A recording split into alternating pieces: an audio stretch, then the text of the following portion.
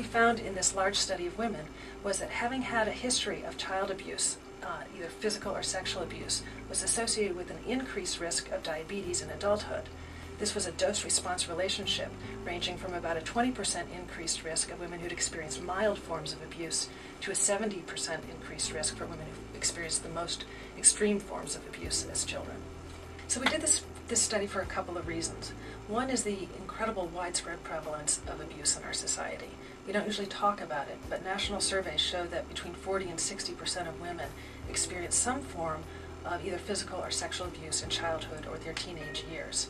The other reason is that overweight and diabetes are very prevalent and growing concerns in our society.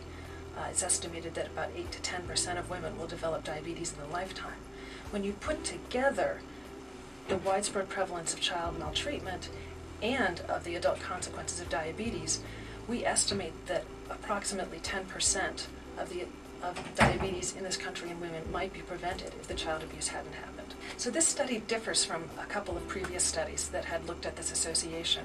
For one, we had 16 times more women involved, and for two, we had better measures of both childhood abuse and of diabetes. So I think there are really three levels of implications for this. One is at the policy level. We already have good reason to prevent child abuse, but this gives us one more reason because of the long-term health consequences and, frankly, cost to society of the diabetes epidemic. Another level would be at the level of the pediatrician. So pediatricians who are aware of child maltreatment may want to keep an eye open, particularly for weight trajectories in those children, and help them try to cope with what they're facing and how that will affect their lifestyle choices.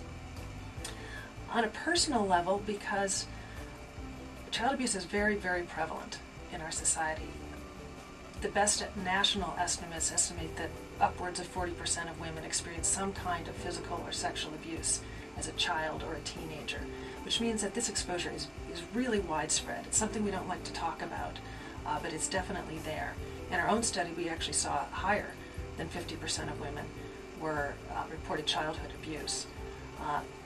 What this means, I think, on a personal level is that women who've experienced abuse really need to understand how profound and long-lasting that effect could be on their physiology and on their psyche, and really take good care of themselves.